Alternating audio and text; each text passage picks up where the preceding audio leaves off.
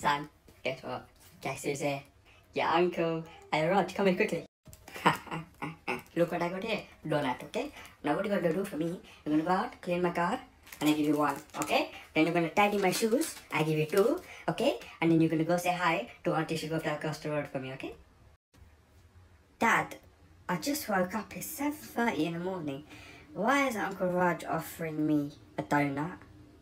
To be honest, son, I don't even... Shut up, let me take it, okay? Right, son, let me tell you something, okay? Back in my village, yeah?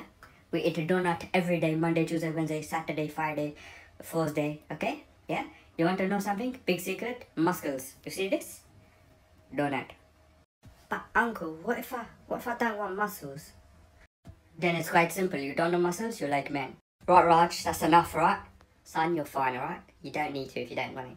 I don't like men, uncle. What the hell? I'm telling you, he's bookie. Yeah, bro. Trust me, innit? This guy's fully bookie, you know. Trust me, yeah. Guess who's back? Hey, little shit bastard. Who am I? Who are you? Me, the Uncle Raj. What are you doing, eh? Get off the phone. 1 second, yeah. Let me call you back. Are you... Hold up, yeah? Are you done, cuz interrupting man's phone call? You know it's important business things. Sorry to break the news to you, son, yeah? I said it was a phone. It's not a phone. It's fucking donuts, idiot. Why talk to a donut box, huh? Listen, yeah? Don't diss man's donuts.